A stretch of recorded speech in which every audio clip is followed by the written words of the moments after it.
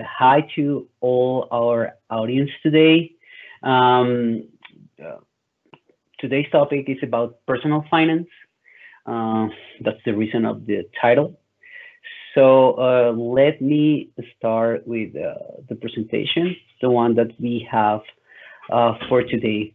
Um, so I want to bring this topic into these webinars because I believe that when we're talking about our incomes and also savings, well, it is relevant in this moment, particularly because, as we already know, we have this virus situation worldwide, and it has had a lot of bad implications on the economy and more precisely in the household's income.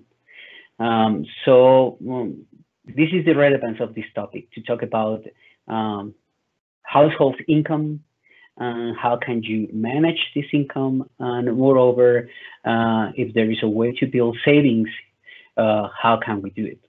So this is the today's topic. Uh, just before talking about income and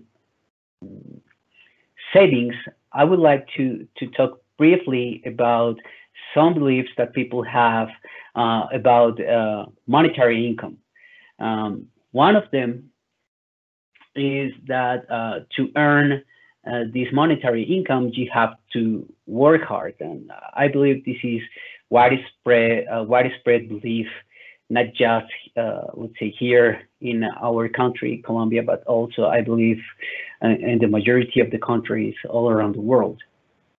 What you see there in the slide basically is a rough characterization of economically active people all around the world. We can classify these persons among four main classifications. Uh, Most of us, I believe, are in the first quadrant here as an employee, but we can also think about people that are self-employed, also entrepreneurs and investors. As I told you before, I believe most of us are employees. Probably the least of the population are investors if you move into those quadrants.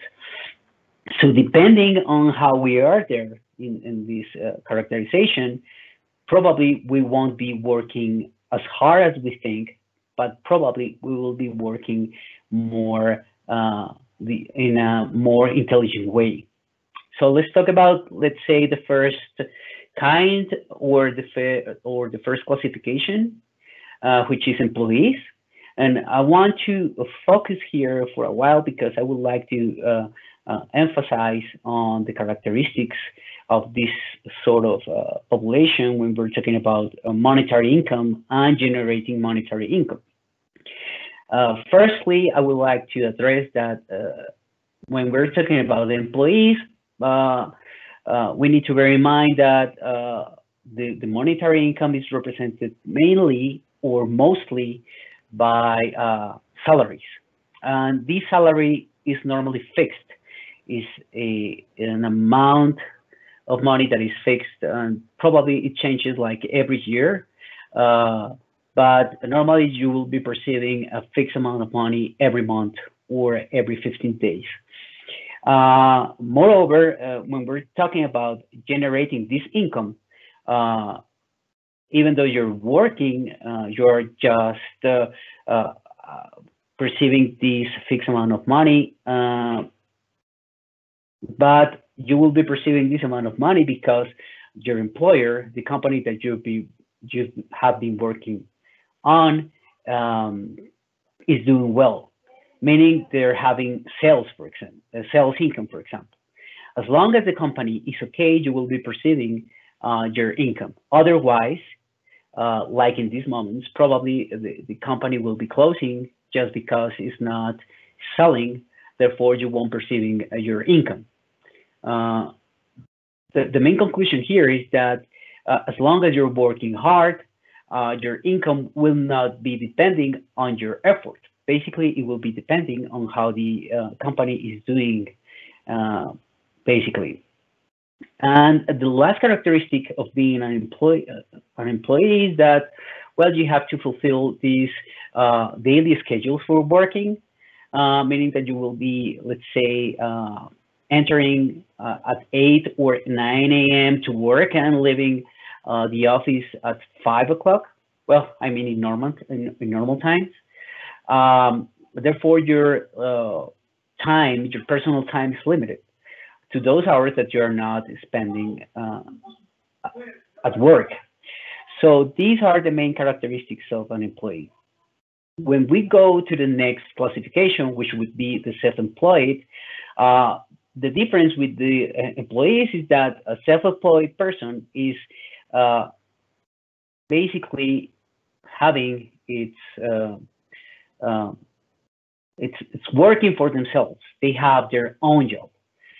That would be the difference. The thing here is that a self-employed person uh, won't receive any monetary income as long as she is not working, meaning that still you have to work hard to get your monetary income. If there is, let's say, for example, one day that you are not going to work by yourself, it means that you're not generating income for that day, and therefore you will be having, well, monetary problems. When we look at the other side of the spectrum, when you look at the entrepreneurs, uh, things are changing here. Firstly, when we're talking about entrepreneurship, uh, these people are searching for financial independence. What does it mean? Basically, that they're working with their own system, namely their own business. If that's the case, uh, they will be putting effort into their own business to generate monetary income. Um, it means that as long as they're working in their own work system, they will have flexible time. So we have here two main difference between the employees and the self-employed people with entrepreneurs. Firstly, entrepreneurs are working their own business in their own business, sorry. And second, uh, time is not limited anymore.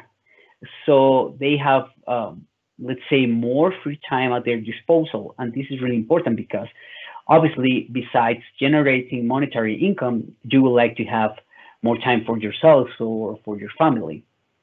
The thing is with entrepreneurs is that a monetary income does not entirely depend on their own effort and on their own business, in the sense that as long as their businesses are not doing well, well, their monetary income will be harmed. Um, Finally, we have investors.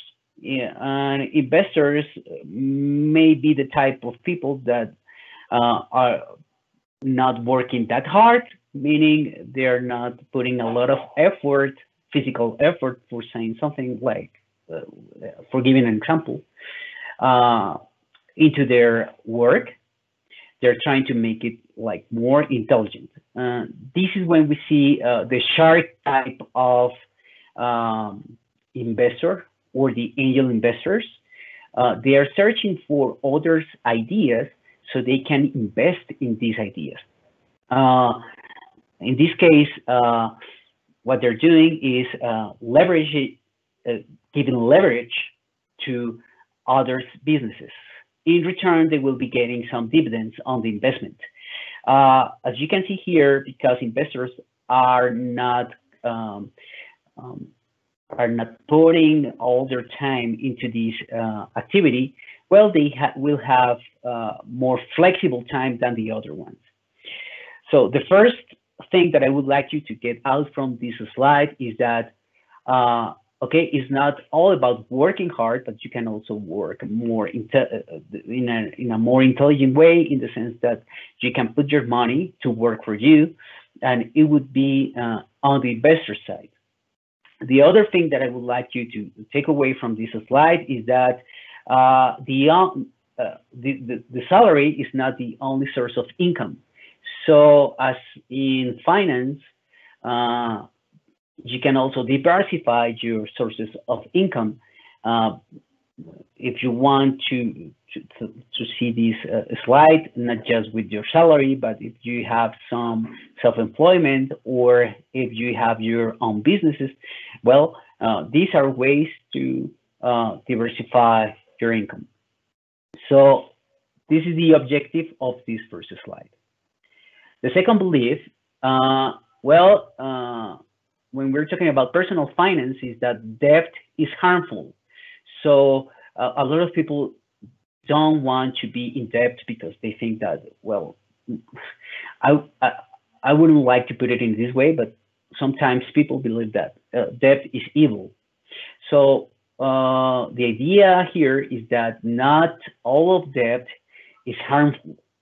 Uh, we have the following on this slide. Firstly, in any economy, you will find households, families, you will find companies, and also you will find the government. This is a rough abstraction of the reality. Depending on their economic activities, any of these economic agents will be generating monetary income, but they will also have some expense.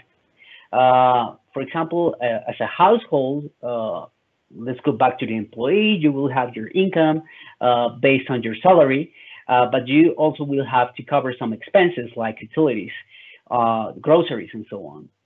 With companies, companies will generate income by selling their main products, but they also have to incur some costs in order to produce or to sell their products. And the government, we already know that, well, the income depends, makes their income depend mainly on tax revenues, and they have a lot of money to spend, like in infrastructure, wages for the public sector, and so on. So in this economic, depending on of the economic dynamic of the households or the companies and the governments, you will be generating either a surplus or a deficit when you compare your income with your expenses. And because we have, on the one hand, surpluses, and on the other hand, we have deficits, well, we can talk about savings, financing, and investing, because the surplus will be directed to those needs, to those economic agents that are needing to cover their deficits in order to continue their economic activities. In the case of households, the surplus will be known as disposable income. In companies, basically, you will generate cash if you look at your cash flow, and the government will be the fiscal surplus or deficit. Continuing with this line, as I told you before, uh, when we're talking about surpluses, basically either the government or companies or households uh, are having all these monetary resources that they need to save. And on the other hand, also there will be some households um, or even though the government, right, or some companies that they have deficits. So with the surplus on the one hand and the deficit on the other hand, well, there are some financial vehicles that will meet both the needs of some agents and the surpluses of others. And this is when financing appears, and also investing. And when we're talking about uh, financing, this is when we're talking about debt. even though financing can happen either by debt or let's say through the capital markets with securities. Okay, uh, savings becomes the source of this financing. So when we're talking about savings, if you just think about yourselves, probably you will be accustomed to put your money on your bank on a banking account, right? So this is when you will be receiving some interest on the money that you're leaving in the bank. But for some others, maybe savings mean that they're investing in at the stock exchange, for example, right? So what you are what you're getting from putting your savings in the capital markets will be the capital gains of your savings, and moreover, you will be perceiving dividends. Um, let's continue, and let's go exactly to this part of debt. Uh, as I told you before, there will be households that will be needing money because they have some deficit, or basically because they want to finance a project, right? Uh, so when does a debt is not harmful, or when does debt is good? So first, you have to check the interest rate at which you are getting your credit. So I believe this would be a good opportunity. I mean, today it's a good opportunity because, as you may know, a lot of countries, I mean, central banks in different countries have lowered down their interest rates. This is a measure to give a push to the economy so we can consume, and also the companies may invest more. So as long as the interest rates are too low, it means that once you get a credit, let's say during these times, the cost of getting this credit is too low. So during these difficult times, I believe this is a good opportunity if you're searching for debt because you need to finance something specific. This would be a good opportunity to get good debt in the sense that the interest rate that you will be receiving is too low. Another characteristic when you're thinking about a good debt is that the interest rate should be not just low, but mostly it should be fixed, meaning that as long as you're paying your loan or your credit, your interest rate is not going to change. And this is very important because sometimes when you're paying a loan, you get an unexpected change on the installments that you have to pay. And mostly, and most of the times the reason is that the interest rate is changing, it's resetting, and it's being higher. Therefore, you will be paying more interest on the money that you're owing. So when you're searching for good debt, you have also to try to get a fixed rate on that. If not, you can also search for an index rate.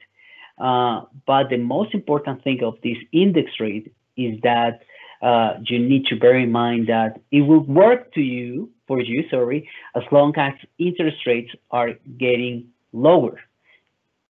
If interest rates are increasing, you should avoid these credits that have a index rate. This topic on interest rates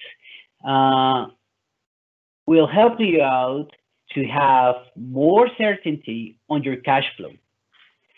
So when we're talking about expenses, right? And if you have good debt, one of the consequences of having good debt is that you're going to be able to have a stable and known cash flow. And this is really important because when you have bad debt, normally what will happen is that you won't be able to know in advance how much money you will have to pay for the credit that you have asked for at the beginning. One example of this is the use of credit cards, right? When you're using credit cards on a well, when you're using credit cards more often, right, and you are not just using them but leaving all your credit for the long term, and you're still use your credit card every month, the installment that you have to pay for the debt that you have collected there by using your credit card will change. And it is really difficult to calculate the amount of money that you will have to pay as long as you will be using and using and using your credit card. So that would be the other side of the spectrum when you're using bad debt to finance what you're needing. So the main takeaway of this slide is a search for low interest rates, fixed interest rates, and the result will be that you will know in advance with more certainty your cash flow, how much money you will need to pay the installments of your debt. Uh, Another belief is that when you're talking about personal finance, is that most of the people believe that because they don't know anything about finance, well, they don't have to do with them. And well, what I want you to know here is that you don't need to know about finance to check first for your income, then for your expenses and how to manage them. Um, when we're talking about finance here is when you then need to think about first the financing options that you will have on the market, and then also if you have some surplus or if you have savings, how you can save this money in the market, right? So this is when you probably will need some elements of finance, and these elements are, I believe, are not that complicated. But for the rest, if you need to make a budget, uh, taking into account all your income and your expenses, well, in this case, you just don't need finance. So most importantly, what you will be needing in the case for managing your money in this field of personal finance, first you will need to be very um, uh, savvy of your spending habits, right? Well, you will have to know very clear your sources of income, right? And moreover, you will need to know what would you like to accomplish based on, um, I mean, those goals that will be fulfilled through monetary income. And as you can see here, I believe you don't need that much of finance just to get organized these things. So now that I have talked about the beliefs, let's go to the topic of the other part of the talk here. The topic is about budgeting. Later, we will be talking about savings. So let's go with budgeting. So the first thing that you need to do when you want to uh, mm, make a budget, taking into account your personal finance, is you have to run a financial diagnostics. You have to check firstly your sources of income, monetary income, and you have also to check how you spend the money that you earn, right? For the first uh, side of this slide about your income, it would be a good idea to check your monthly income.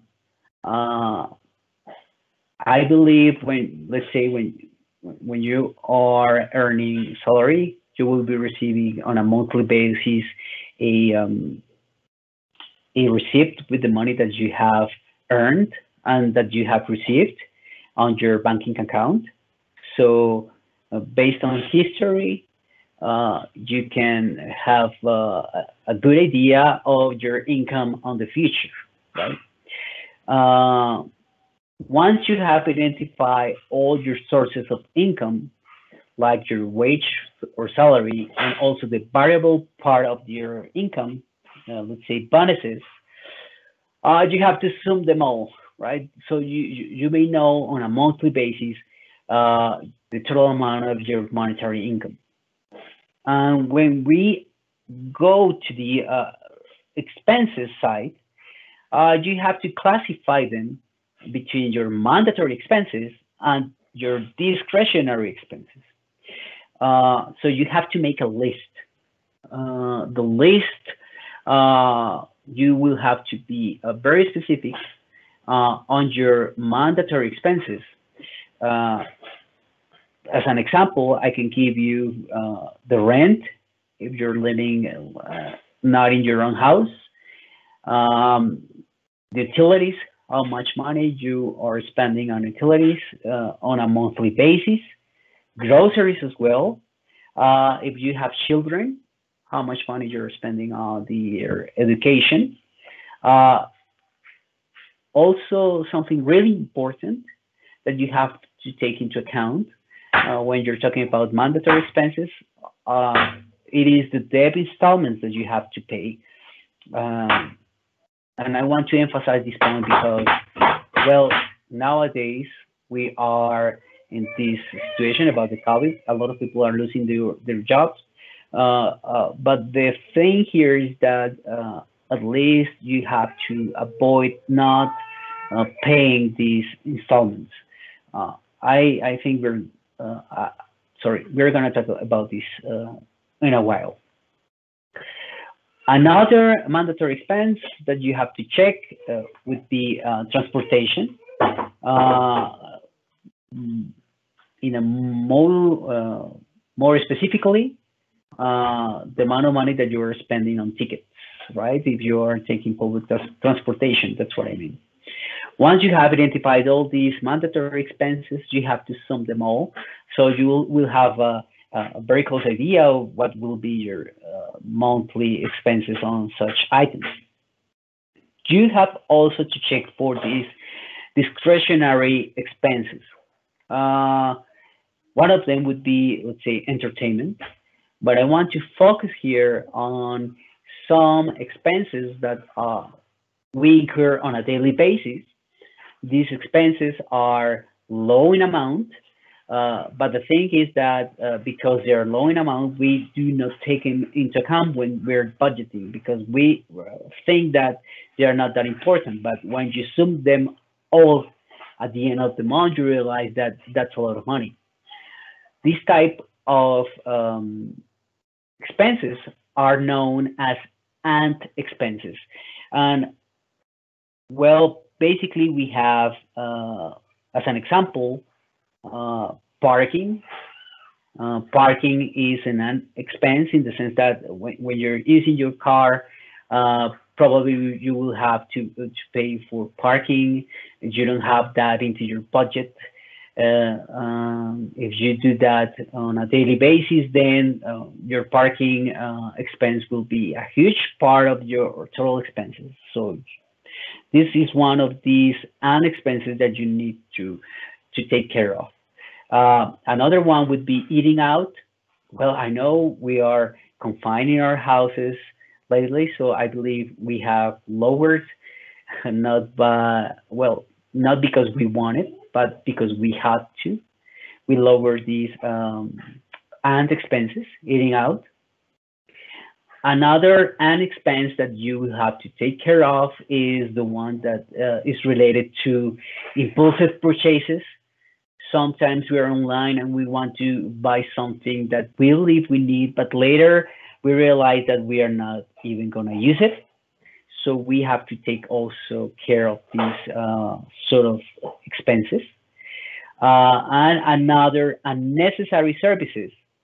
Um, Sometimes, well, I know we use these streaming services a lot, video streaming services, and also music streaming services a lot.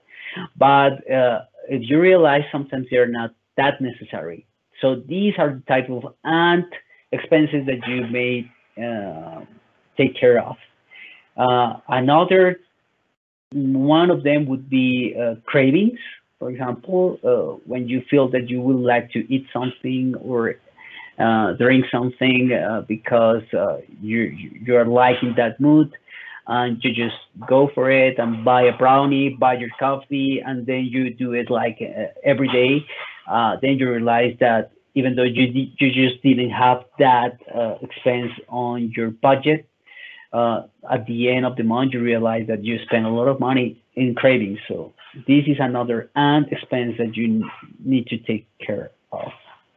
Okay, so once you have done your financial diagnostics, uh, well, in difficult times like this, you need to adjust your expenses. How can you do that? First, you need to check your debt installments, right?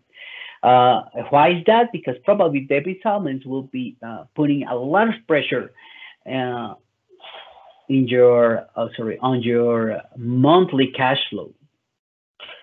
Probably debt installments will be a huge part of expenses. Therefore, a lot of the money that you are earning, it's going to pay these debt installments. So you can adjust the amount of money that you are paying for debt. Well, for example, if you talk to your local bank and search for refinancing, or if you have the opportunity to talk to another bank that is willing to pay or to buy your debt from the other bank. What you need to take into account here is, as before, as I told you before, the interest rate that you will be paying on this new deal that you will be getting out of your debt. Uh, the important fact here is that the interest rate that you will be getting, the new interest rate should be lower than the one that you got before. Otherwise, you won't be doing anything, right? Uh, I, I can tell you here in our country, for example, the interest rates are real high. You get like, sorry, you have to pay like 2% on a monthly basis when you're using your credit card. But when you search for another banking institution that's willing to buy that debt to the other bank, this other banking institution will be charging you just 1% on a monthly basis, meaning that you will be cutting that expense 50%. So that's a good deal. Uh, so if you want to lower your debt installments, well, you have a task there. You need to call your bank, or you have to make this inquiry in other banks so you can lower the interest rate. The other thing that you need to take into account is how long will the time that you will be paying this debt, right? So if you get the same amount of time that you will be paying with the previous debt, and moreover you get a lower interest rate, um, well, that would be a good deal. And the other thing that you need to bear in mind when you are trying to adjust your debt installments is obviously that the amount of money that you should be paying every month, now that you have made such a deal, should be lower. Otherwise, well, we won't be doing anything. At the end, what we want to do is to free some of the cash flow that we are using just to pay debt. On the other hand, as I told you before, you have to adjust your discretionary expenses, and moreover, you need to take care of your end expenses. On the other hand, you also have to identify the current savings that you may have. One of them would be, for example, the employee trust funds. this is a benefit that some workers have with their company, and it's basically when uh, when you are saving money on the employee trust fund, the company that hired you is also putting some money on your behalf into that fund. So if you have been doing this for a while, probably you will have their savings that you can use in difficult times. There is another type of savings that probably you have in this moment, and they come from these unemployment insurance savings accounts. Here in Colombia, we call it cesantías. So this is the money that you can use when you are not working, when you lost your job, or basically when you are in between jobs. So you have been making these savings for this moment in special. So in difficult times, as I told you before, if you well face one of these uh, situations, well, you can use these savings that you have done so far, so you can keep on for a while the difficult times go by. Okay, so this is about budgeting. Uh, well, uh, some apps that will help you out with budgeting. Uh, I have these four icons here. Uh, I will leave the presentation so you can get the name of them. But I will tell you briefly what they do. So the first one, which is like an A, it's called Android Money. It's good in the sense that you can track down your expenses on a daily basis. So if you are buying a coffee, or if you're buying groceries and so on, as long as you are doing this purchase, you can also write down on the app what you have been spending. Uh, Therefore, you can track your expenses on a daily basis, and you can adjust them. The second one is called Monify. Um, well, it has a nice feature in the sense that all the information that you have also by tracking your expenses on this app can be synchronized with Google Drive or Dropbox. So let's say if you're thinking about family, and and all this income is a family income. Well, the good thing about these sort of apps is that you can share with the family members the expenses and the income that all of you are receiving. Therefore, you can have like this control on money, sorry, on familiar income and family expenses. The third one is called Mint. Well, one cool feature about that one is that you will be getting reminders about your payments. So you can synchronize, or you can just write down the dates of your bills. So you will be you will have these reminders on your cell phone, on your tablet, or your computer about your payments, right? Even though you can also do that with some banking services that will withdraw your money automatically to pay these services. And the last one is called Settle Up. This one is to track group expenses. So this is useful, for example, when you're traveling abroad with a lot of friends or with your family, and you have this common budget, and you need to track uh, common expenses and check your balance. So these are just some ideas how to of how to uh, make these budgets related to personal finance for your own, based on some apps or tips. Now let's talk about savings.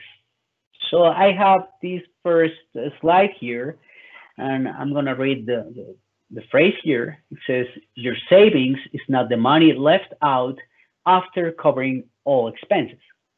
And I wanted to bring this first phrase here because it is a common mistake to think that the balance between income and expenses is savings. What I'm trying to say here is that savings is not the result of subtracting to your income all the money that you're spending. That's not savings.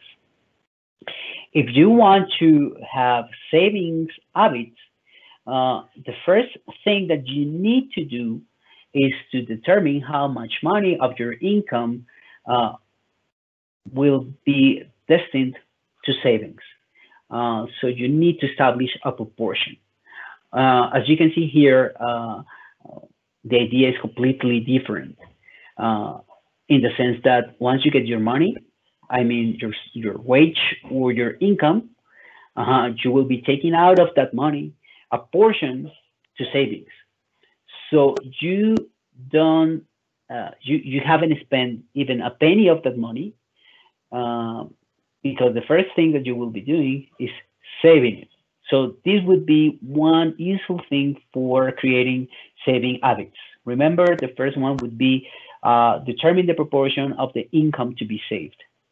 And the second one, which is, I believe, very useful, is to try using a lot of financial mechanisms in such a way that once your monetary income is in your savings account or your banking account, right? The bank withdraws part of that income and put it into a savings financial instrument. Uh, so uh, you won't have the temptation of withdrawing more money than you're allowed to based on the savings that you're doing, right? Let's continue. So this would be the main structure of your savings. Firstly, uh, we need an emergency fund. Okay, uh, it is recommended that this one should be like 10% of your monthly income. This is not binding this percentage. You can change it. But the idea here is that we have a lot of um, unforeseen situations every month, every day, inclusive, and probably they will require money that we were not uh, considering for such uh, unknown situations. So if we have this emergency fund, well, at least we will have discussion.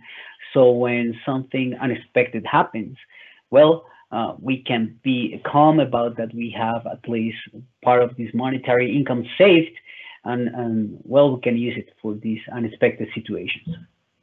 So once you have constructed your emergency fund, the idea is that if you want to save, uh, you need to establish this savings objective. You need the purpose for saving. You need to be motivated, right? And once you have on your mind what would be your saving goals, you will have to have sorry, you will have to put them a deadline for their fulfillment, right? So the idea here is that, as an example, if you want to travel and if you want to travel at the end of the year, well, your objective will be to save money so you can travel, right, at the end of the year. So you have a clear goal, you have this motivation because you would like to travel, and moreover, you have now the deadline. Once you have established these elements for your savings goal, well, this is when you need to think about how much money you need to save from today till the deadline of your saving goal in order to accomplish, right? So at the end, you will need, as I told you before, uh, just to construct savings, you have to establish clearly your goals, uh, to be motivated about your goals, and moreover, you need the deadline. And the deadline is really important because as long as you know your deadline, you will be able to solve this part of the equation, which is how much money of my monthly income should I save in order to accomplish these goals. If your goals are like more for the long term, where you will be needing a lot of monetary resources to accomplish them, such as paying the education of your children.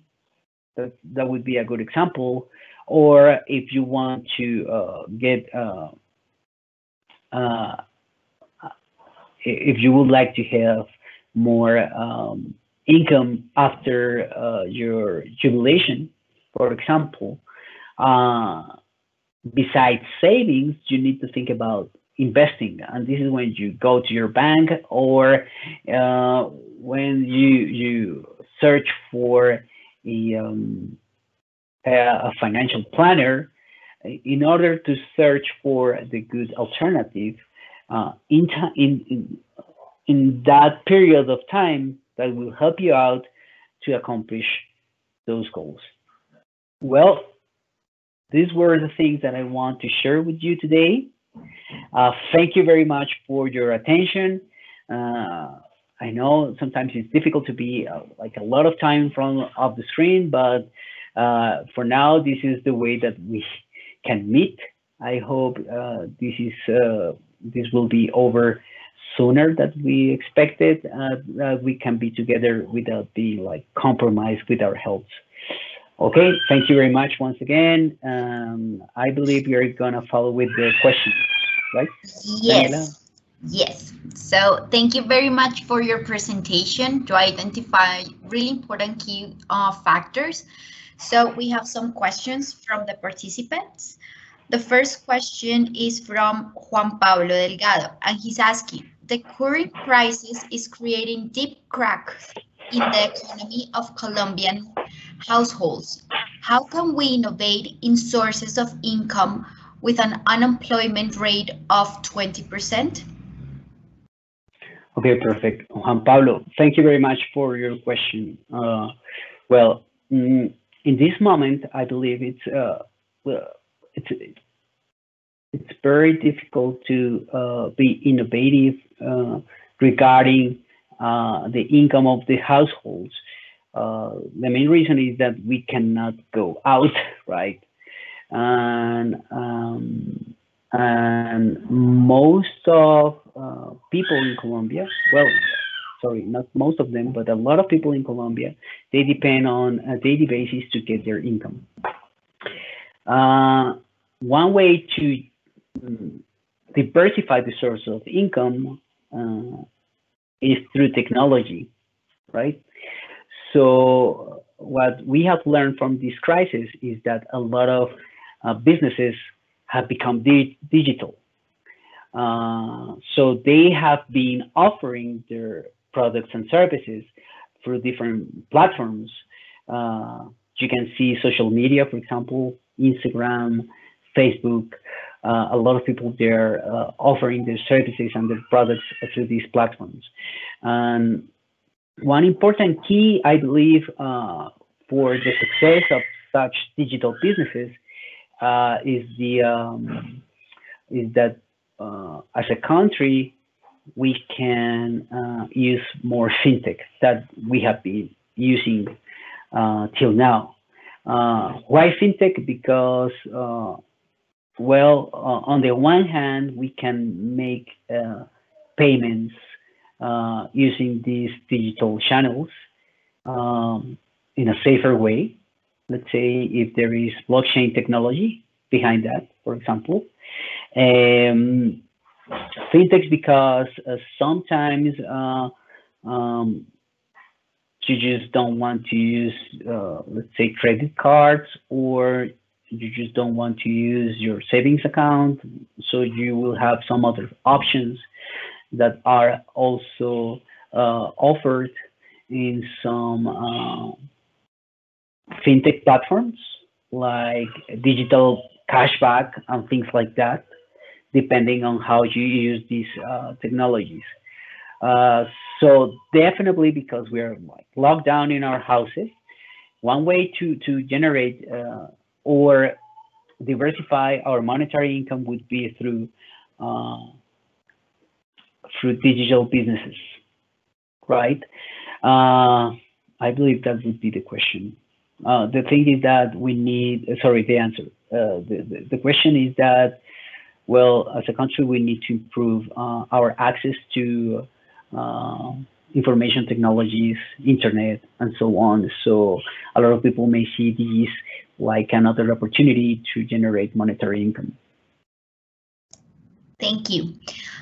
So Maria Castro is asking, what kind of interest rate can we expect post-pandemia, and how will this affect Colombian household cash flow?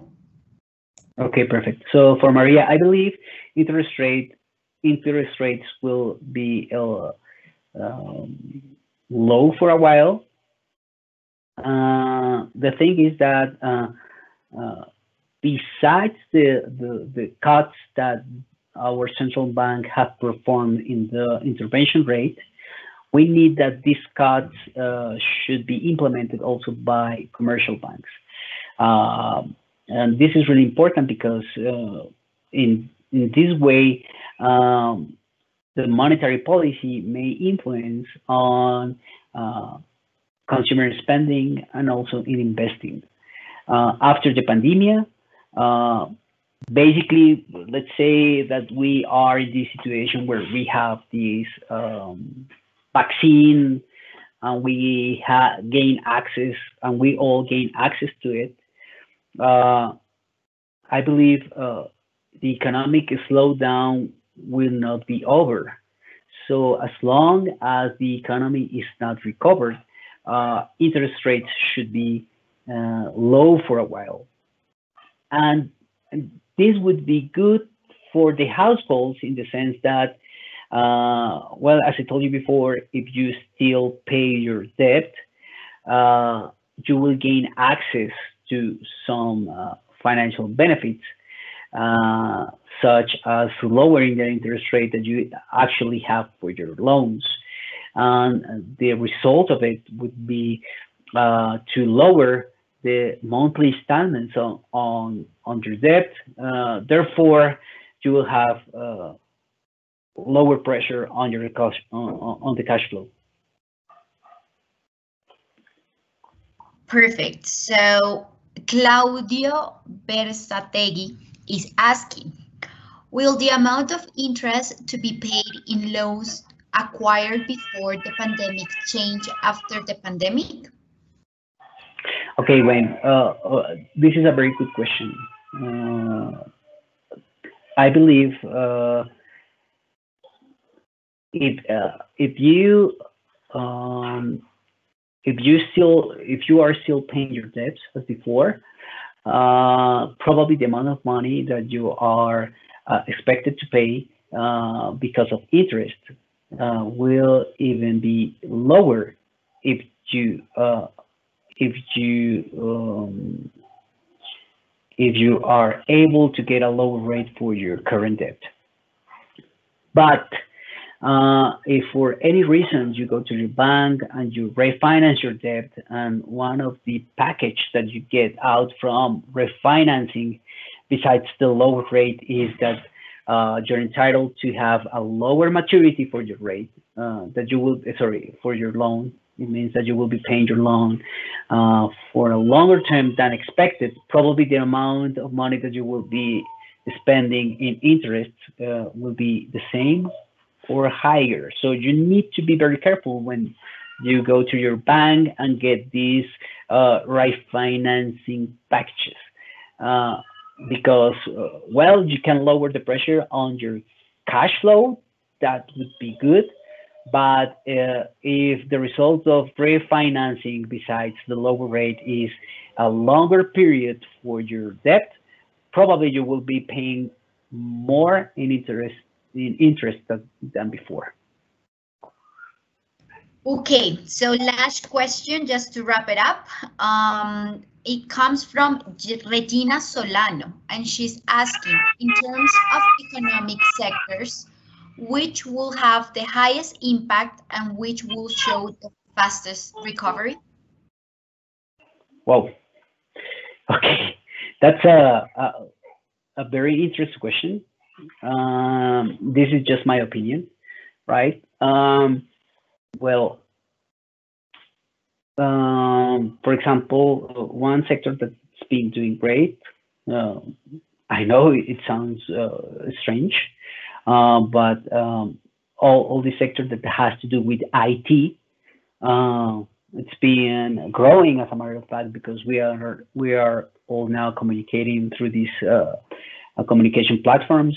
So there has been a huge demand of this type of technology, and technology will be also gaining even more importance than before because well, we are afraid of getting close to each other. Therefore, this type of technology, even though it maintains us close, we're not physically closer. So I believe this is one of the reasons why technology would be continue like guiding the way of economic sectors. Um, Probably one sector that will be recovering fast would be uh, related to food, for example. Uh, Based on IT, we can see now that a lot of people can just buy groceries online. Well, it is not the same as going to the supermarket and having the opportunity to really choose, I don't know, the fruits or vegetables. But it offers a solution to this problem that we have. So food and all related products, I believe they will have uh, a fast recovery.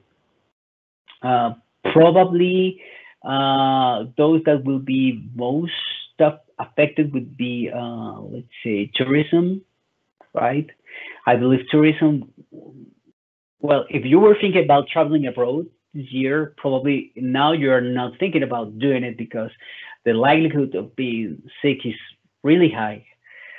So probably tourism will change, and in the sense that it will be more local, firstly, and secondly, you will try to go not to such crowded places. And moreover, you need to gain confidence of the things that at least the government and you are doing to take care of yourself, right? So probably tourism and all the things linked to that sector, it will take longer to reactivate. One which will be very damaged, let's say, would be the airline industry. Well, for obvious reasons. Um, well, I think that may cover that answer. Okay, so thank you very much for your presentation, Fredy, and thank you all for joining us.